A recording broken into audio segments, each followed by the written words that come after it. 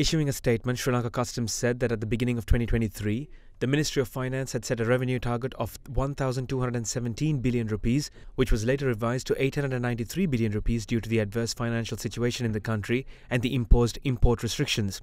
Despite this, however, the revenue of 970 billion rupees earned by Customs shows a growth of 109% over the revised target and is 80% over the target set at the beginning of the year. In 2022, the revenue target achieved by Customs was 730 billion rupees and the revenue earned by Customs in that year was 708 billion rupees. Accordingly, compared to 2022, 2023 shows an income growth of about 138%, Customs said.